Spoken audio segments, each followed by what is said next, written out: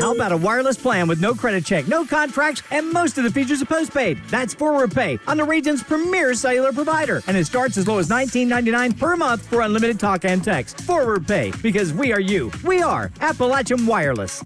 Shaping Our Appalachian Region, better known as SOAR, has partnered with local tourism commissions throughout the region to present the Country Music Highway Tribute Show Summer Concert Series. The series will kick off July 29th and will showcase talent throughout the region.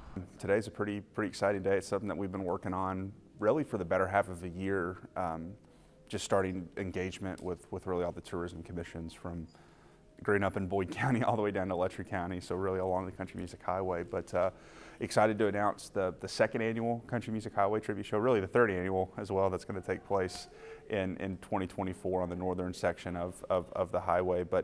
And so today was a simple way to kind of announce these events this year that are going to be in Paintsville, Whitesburg, and Prestonsburg.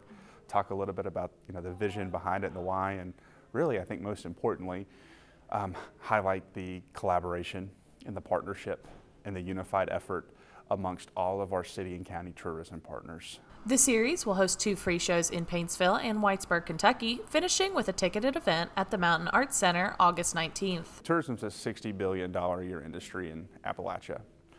Right now, about 90% of that's in 3 areas that are outside Eastern Kentucky. So just bottom line, we feel like there's got to be something we can do to get more of those dollars that are spent annually in a region that we're in the most beautiful part of, right, that we have all these assets. And so when you take the artists that have came from Pike County, when you look at Lawrence County, right, when you look at Floyd County, when you look at Boyd County, I think it's hard for sometimes maybe individual counties to think about how they leverage that asset, knowing it's something that's bigger than them. So we really felt like it was right for SOAR to get involved and to bring people together, because we think the best play is a regional play, right, where you're doing something that focuses on the highway as a whole and not just one section. And we think it's going to create a mechanism for us to help raise money and be able to invest that back into projects that promote this asset for a long time moving forward.